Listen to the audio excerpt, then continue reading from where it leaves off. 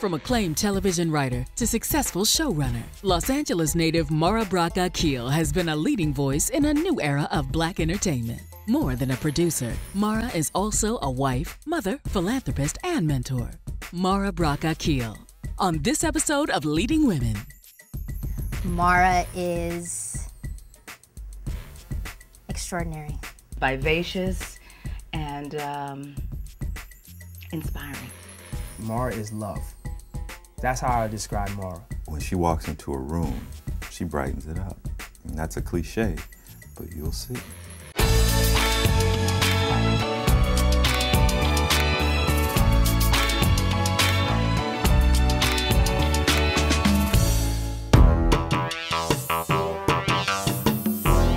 I figured out in high school that I was a writer and that I wanted a career in writing. And so I decided, what are the best journalism schools out there? I only wanted Northwestern, and I only expected to get Northwestern, and I got it. And I was really involved in my sorority, Delta Sigma Theta, from my sophomore year. It's funny, my extracurricular activities in college is what had really started me on a solid foundation of realizing what a career would be for me, because quickly I learned that journalism was not probably going to be it for me. And I thought, okay, well, this might be a time to seek out a different career for my writing. I found screenwriting. She has all these stories and things going and characters going on in her head, and you know, I knew that that was something that she loved to do, and she took a huge leap. And somehow she got into this screenwriting class, and that was it. So I think what happened was that screenwriting class at Northwestern just ignited her. I was done with college. I didn't need to go to grad school. I knew what I wanted. Now I'm ready to go do that. And so I applied to all these writing programs in Hollywood just knowing I was just going to get accepted, and I didn't. And so this was my first experience with like rejection. I realized, how badly do I want Hollywood? And I decided, you know, I got to go out there. You got to be where your business is. First time I met Mara, she was a stage PA on the Sinbad Show, which was a sitcom I was executive producing with Michael Whitehorn for Fox. There's one young lady, and she was always answering the phone. Stage, can I help you? And I mean, just had the most engaging personality. And we started talking. I said, so what are you doing answering phones? She's like, oh, no. I'm answering phones now, but I'm a writer, and these are my things that I plan to do. And turns out it was Mara Brock Akil. She was doing a great job as a stage PA. Everyone loved her on the set. So what are you interested in doing? I want to be a writer. Okay, well, maybe down the road, if I have something, we'll call you in. And this is the one lesson I always tell people: everybody is watching. They are watching. You think you have the bottom, no one's paying you any attention. Everybody's paying attention. Michael and I left the Sinbad Show to do South Central. We decided to bring her on as an apprentice writer. And the next thing I know, they were like, okay, you can be a writer's trainee, and my life changed. And Mara and I were hired on South Central, and just clicked immediately. It was the best time. I mean, I'm working with Lorenz Tate, Jennifer Lopez, Clifton Powell, and I was like, I never want this to end. And of course it did. And I have my first experience with unemployment.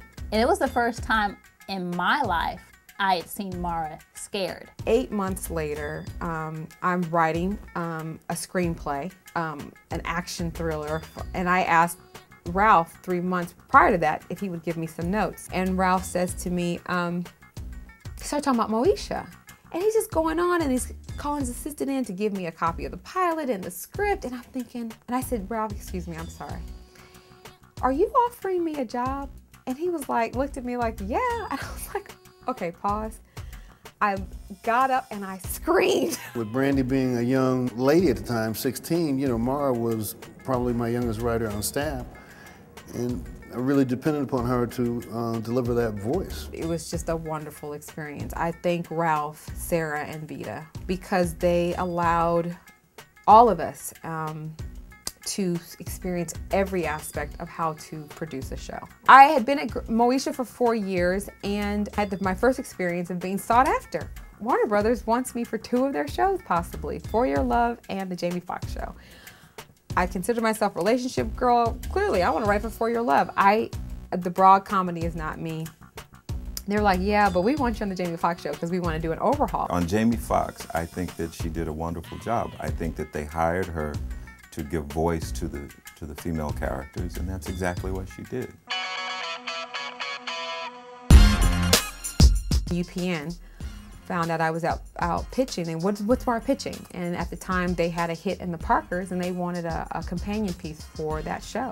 I plucked a character or two from these pitches that weren't going so well and wrapped them in the ribbon of something simple called Girlfriends that I just wanted to explore. I want to tell a story about the Black women I know, and I don't think that they've been fully represented on television. She was so excited, and I remember her just being engrossed in those characters and that idea, and she had a very clear vision. Nobody wanted to be the studio for this project, to be the deficit financer for this. And there was only a couple that had money left on their slate, so to speak, for that season. One of which was Kelsey Grammer's company. We got a lot of press because people were trying to figure out, what is Kelsey Grammer doing with a bunch of Black women? Like, what's going on here? And he responded, you know, he did smart comedy. This was a smart comedy. When it got picked up and I saw it on TV for the first time, I did cry for her because I'm gonna cry now, because she did it. All right. Girlfriends, to me, broke so many barriers and so many stereotypes.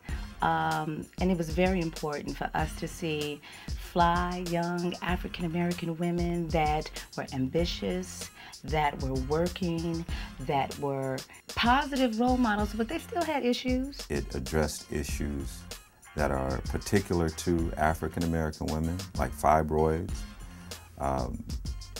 skin color issues within the African-American community. It addressed that. It addressed HIV and AIDS. It addressed loneliness. You hadn't seen that on television before, right? To see a show about 4 Black women who are friends, who have 4 very different struggles, really just like life. It's like when I watched the pilot, I was like, Mara, that's you. Like, everything about Tracy's character was Mara. I checked in with Kelsey one day and I said, hey, Kelsey, I think we need to talk about a spinoff. Let's go in. And we had lunch. And he's like, yeah, I think so. Let's go in and go film another show. And I quickly came up with the game. This is the game. Woohoo! Delta, take 1. Don't tell me.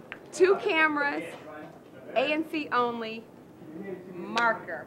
Holla. Holla. I love sports, but one of my favorite things is when they pan to the audience and you get to see who they're married to or who they're dating. I always wondered about how those women felt, who they are. When I first heard about the project, the game, I fell in love with the character. I fell in love with Melanie Barnett because I felt like I was a lot like Melanie. When I got the script for the game, I read it, and it wasn't, the words just rolled off my tongue. The way Mara writes, I feel like she writes for all women. I feel like everybody can relate to the issues that she's going through. Very early on, I was noticing, wow, she's different, for a showrunner. There's not many people in positions of power who are also able to just be cool. Getting to know her a little bit more throughout the process was really interesting because she's really hands-on as an executive producer. From Kelsey to Mara on down to Salim, to the cast, to the crew, where it's like, somebody pinch me and wake me up because,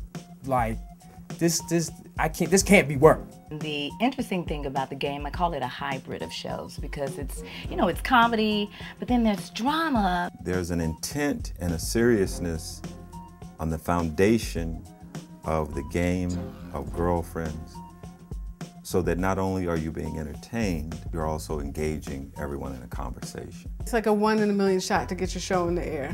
And she was young when she did it. And then to have the game on, like 2 shows at the same time. Mara's success, I think it goes beyond just something important to African-American women. I think her success is something that women of all colors and ages can aspire to. Birdie, birdie, take 1. Oh shoot, I messed up. Birdie, birdie, 1, take 1, CNY camera. Yay, Mara!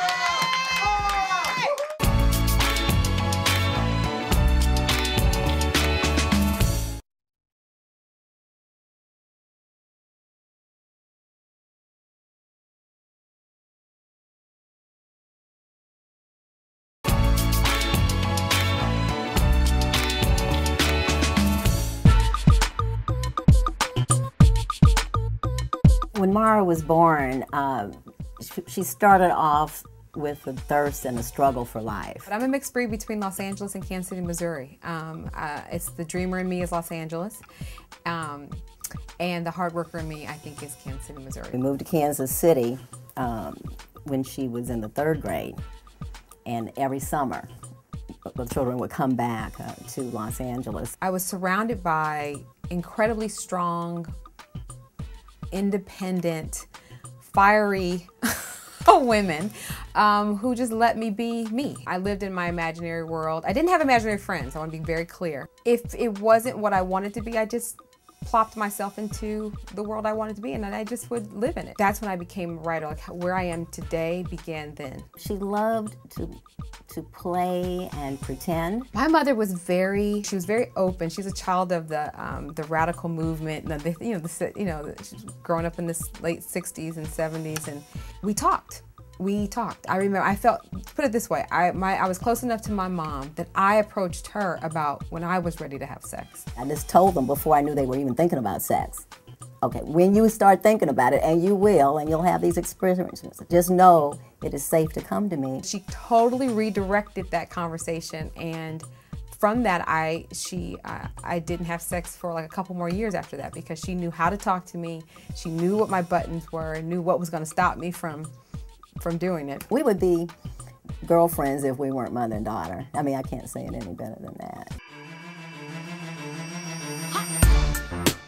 How did I meet Mara? A friend of mine, a very good friend of mine, basically introduced us. He asked me out on this date, and I accepted, not so much because how gorgeous he was, but more so because it was the lineup. It was a jazz. I had recently discovered jazz, and Cassandra Wilson was in it, Went Marcellus, and I was like, yeah, I want to go. We went out, had a wonderful time. By the end of the night, it was late, one of those nights where you walk around the block. She said, it's time for me to go. I said, okay, fine. I said, but let me ask you this. And he finally says, so Mara, what would you say to me if it were a year from now? Because right now I'm saying, okay, good night, I'll see you later. I was trying to say that. He goes, what would you say if we were a year from now, what would you say? And immediately, tears welled up in my eyes. Got these big tears in her eyes, and she said, I can't say that. Now, this is the first date. And I said, well, no, you should say it. And she said, if it was a year from now, I would probably say, I love you. And he says, well, I love you too. So why don't we get about the business of this beautiful relationship and forget about all the BS that comes with dating and all the stupid dance that people do, and let's just get on about our lives together. 3 months later, Mara asked me to marry her. And at that moment, I knew, okay, I'm gonna be with her forever. The unique thing is that not only they're married, but they work together and they create art together. So that's that's like having 2 marriages in one. They are inseparable, and he is her, they're each other's best friends. She and her husband, Salim, get to work together because he's a director and a writer as well. And they have worked so closely together, some on Girlfriends, but very closely on The Game. We're constantly talking about ideas, constantly helping each other with each other's individual projects. It's just a part of, some people talk about politics all day or sports. That's just part of what we talk about. It's not work to us. It's our breath. We work beautifully together. There's hiccups, but we love each other too much to let hiccups become a problem. We have our battles, but that just makes up for good makeup sex. It's passionate. They're just pushing each other to succeed. That's just a beautiful thing to see.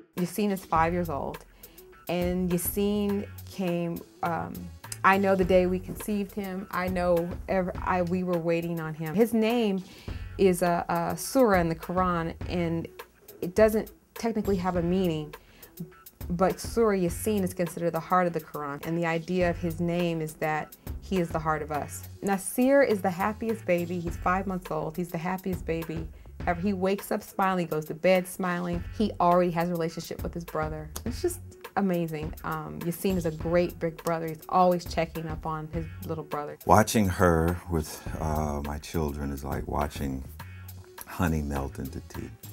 It's just sweet, quiet, pure, soft, and gentle. I love being the queen of the household. You know, got my king and my 2 princes. It's funny, when I had Nasir, I thought, how am I going to be able to love him as much as I love Yasin? And I thought Salim had all of it, and then now Salim and Yasin have it, and now Salim, Yasin, and Nasir have it, and then it's infinite. It doesn't necessarily get bigger this way, it just gets deeper this way. As a mother, the love is boundless, and Mara is so passionate about those sons that she would move the world for them. Having my children has also brought my father back in my life in a wonderful way. We've had a very unique relationship, and it's getting better as a result of having my boys. But I was recently approached by an executive who actually left Hollywood and started a project called the Samburu Project. She met the Samburu tribe, and they're a group of women who, for many reasons, and whether they were abused by their spouses, but nonetheless, these women are here. It's a refuge for them.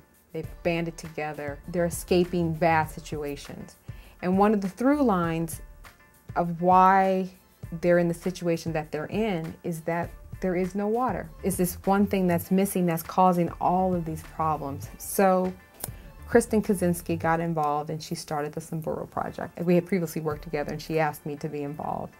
And the first thing I did was, well, let's just buy a well. So basically, the Samburu Project is about building wells. The local people from the community are helping to build the wells, so they're learning skills as well as being employed to do so, and it provides clean drinking water for tribes in Africa. Mara, in particular, encourages a whole generation of younger women and men who you know, want to do what she's doing. She opens doors. I always told Mara, at some point, people are going to forget that she's human, and they're going to look at her as a building you go to get a job. She's so accessible. She's so willing to talk. She's so warm, and so willing to give advice and information. For people who want to do what I do, 1, believe that you can do it. 2, have a vision. Be yourself. A lot of times people come to Hollywood and they're chasing the fame and the fortune. You won't last. You might get in, probably won't last very long. So have a vision, have a point of view of the kind of storytelling and images that you want to pursue, and love it. You have to do the work. If you're a writer, you have to write. Write. There's no excuse. You can write anywhere.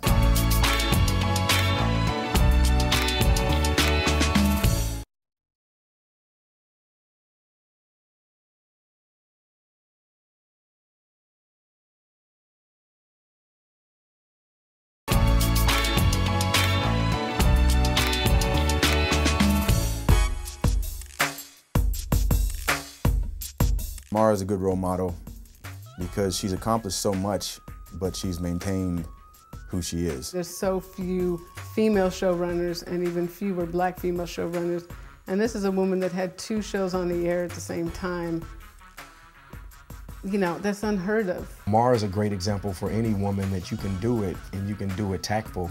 You can do it in a way that represents your culture, you know, your sexuality, everything in a positive light.